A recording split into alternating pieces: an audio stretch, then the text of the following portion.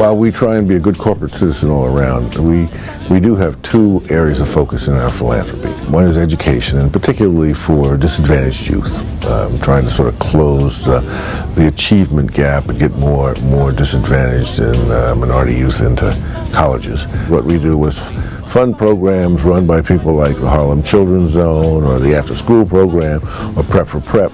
We provide as well kind of in-kind services because we're a big, huge publisher, obviously. We have a lot of other forms of media that can be made available, and so we try and do it in a collaborative way. The second area of focus is the arts. They enable people to get in touch with their better selves and to find a place where their imagination can kind of play out in a more robust way. As a media company, the lifeblood of our business, from Time Warner's perspective, is creativity, whether it's journalistic stories or other stories that are intended to entertain us or inform.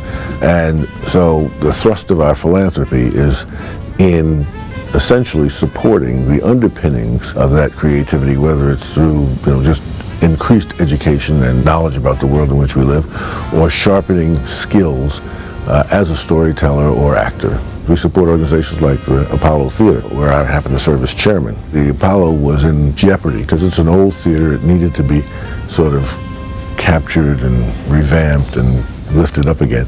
So we've been able to work with them to sort of help refurbish the theater and revitalize the programming up there. And we're trying to bring it back to its former glory.